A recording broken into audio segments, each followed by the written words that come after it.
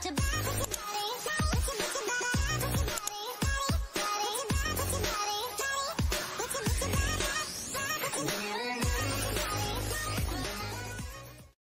YouTube, welcome back to a new showcase. Today we're going to be showcasing Zach Blakely in H2O Mako Magic with Realistic. Hello Realistic.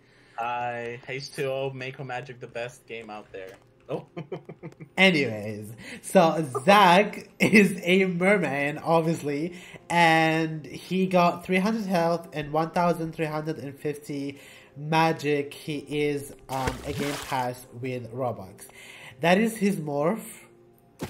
He looks absolutely stunning. I love that. Can we zoom in the abs, please? God, look, he made some abs for... I can't even see because of the keybinds.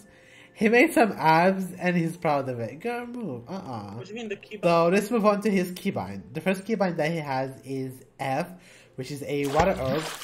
As you can see, it can move willingly where your mouse goes. You can also, if you click, you can send it to the target and does them a little amount of damage. Next you have is C, which is a push. You basically push the target away from you and it does them also a little amount of damage.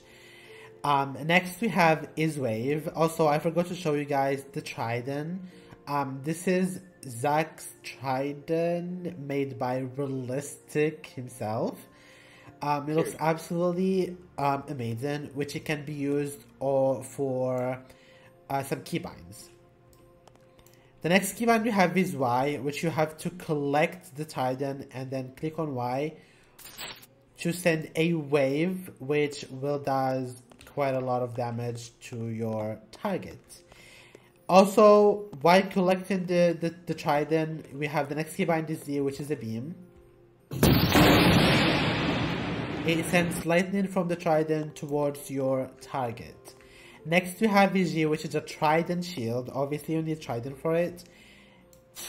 It's a shield which will protect you from any attacks, but remote spells will work on you.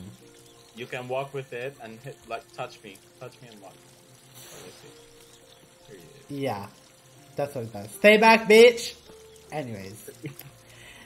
Next we have is B, which is a lightning summon.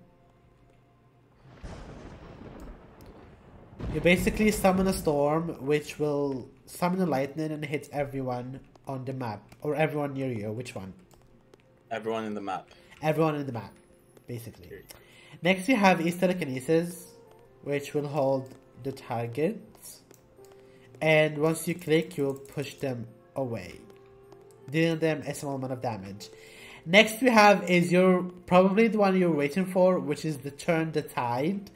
Turn the Tide is a spell that protects you from attacks such as water balls, and it kind of like sends the magic back to them. I will show you. Attack me. So what I did is that I used Turn the Tide, and if your aim is good, you will be able to send the water ball or anything they attacked you with back to them and hit them with it. One more time, let's see it. Okay. Ah! My aim is bad, but if Realistic does it will look so good. So, Turn the Tide can also be used against your keybind Y, which is the wave, as you can see.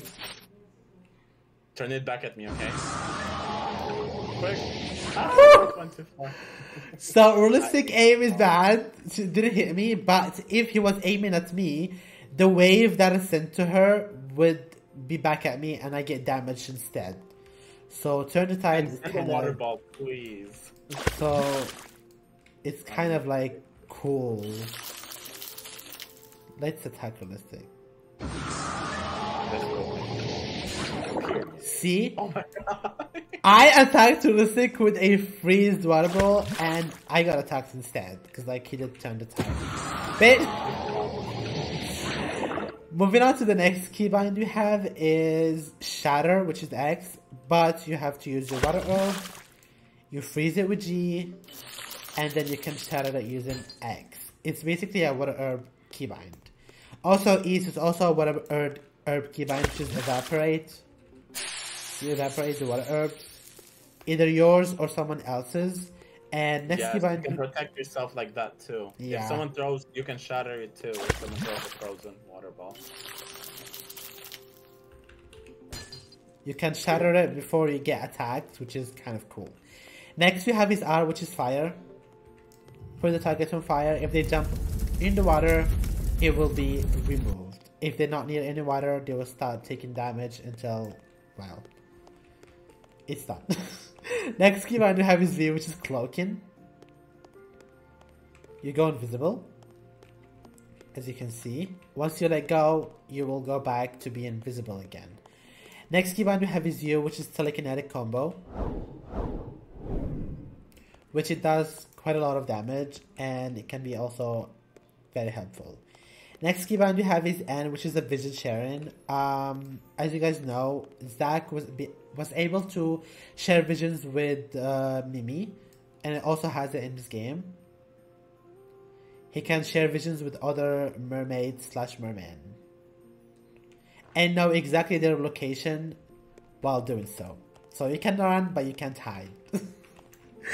Last keybind that he has is boil, which basically you can boil water herbs.